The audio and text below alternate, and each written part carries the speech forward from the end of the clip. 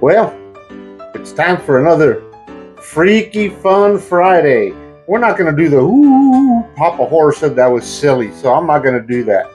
We're not going to do the special effects either because this is not a freaky thing. This is just a fact.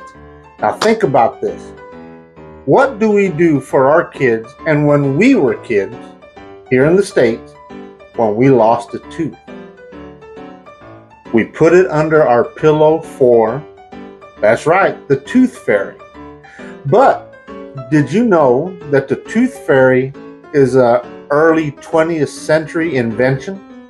It came around when Disney started releasing animation with little cute little fairies. So we started doing that from something that stemmed way back in the 12th and 13th century. The Norse and the Northern European people, it was a tradition when they lost a tooth, they would reward their child.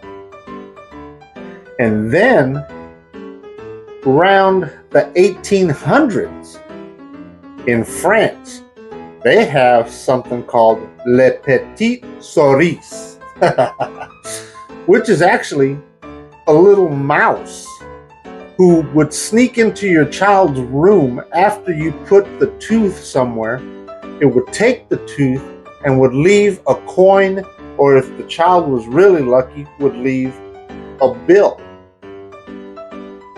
But the tooth fairy, again, didn't come around to the 20th century. But did you know, also in Latin America in the 19th century, there was, ready?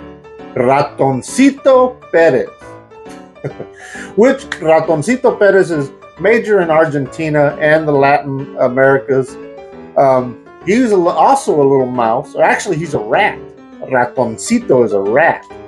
He's a rat that if you put your loose tooth or the baby tooth in a glass of water at night, Ratoncito Perez comes into the room, drinks the water, takes the tooth, and leaves the child a gift or a monetary item.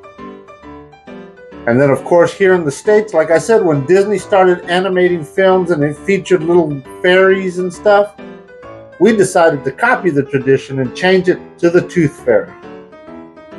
Well, that's your fun fact for Freaky Fun Friday.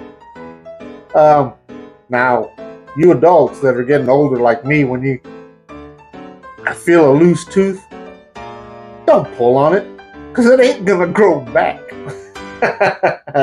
And I don't think we're going to get any monetary items for it. So that's it, guys. I hope you enjoyed this Friday fact. Y'all have a good one, and I will talk to you next time. Adios. Bye.